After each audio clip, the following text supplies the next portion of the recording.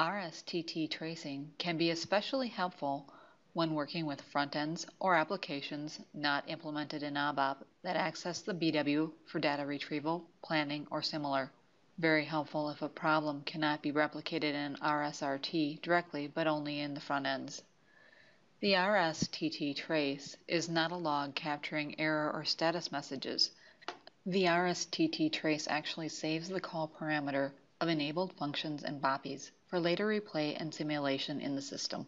Thus, the RSTT trace is only helpful in a live system, and it makes no sense to download RSTT traces or save them as text files. The RSTT trace is user-specific. Thus, if you want to record an RSTT trace, you will need to know already which user is performing a certain activity. The user activated and the user activating the RSTT trace need authorization for authorization objects S_RS_RSTT. Now we run a sample query in Java Web and type 1 into the first input field. The web application is failing with a certain error message. To record an RSTT trace, you have to open the transaction RSTT and activate the user. In Transaction RSTT in the left navigation bar, select Trace Tool and click on User Activation. In our case, we have already done these steps. For Trace User, select the username that will be executing the front-end report and press Activate.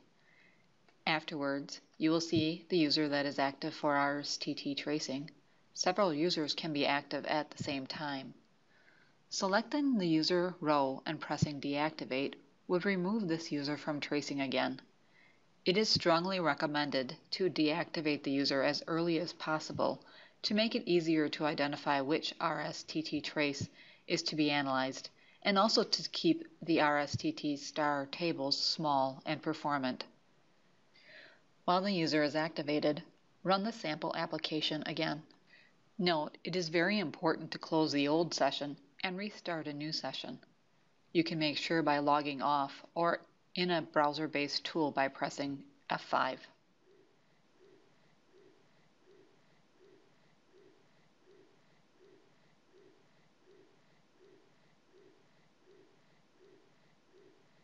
Back in the transaction RSTT, deactivate the RSTT trace.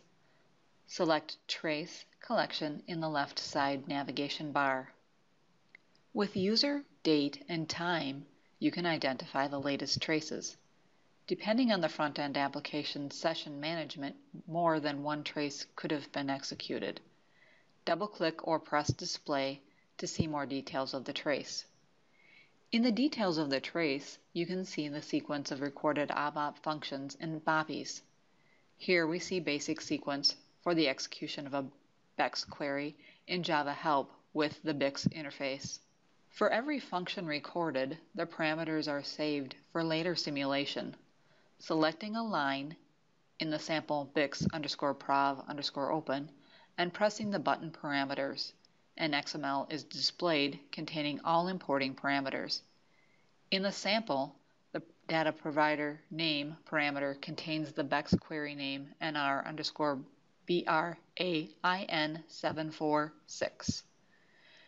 When the line of the function is double-clicked, the parameters can be displayed in the ABAP debugger directly, and the function could be debugged as well. For this, look into the ABAP variables p_objnm and n_ts_parmbind.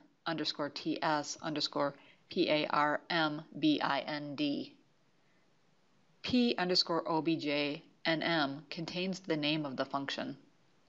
n_ts_parmbind contains the parameters the function was recorded for. A simulation would reuse these parameters. Some applications log the BEX query name under the Test Object tab.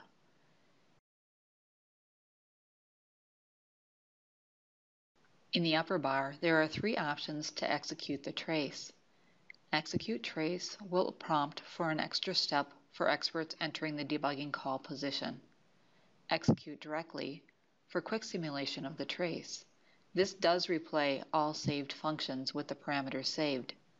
With debug, for activating common features also found in transaction RSRT. The call sequence of the trace can now be simulated by executing the trace.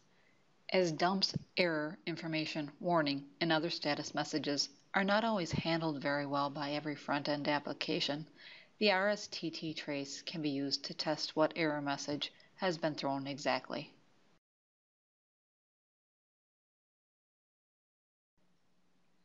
Thank you for watching.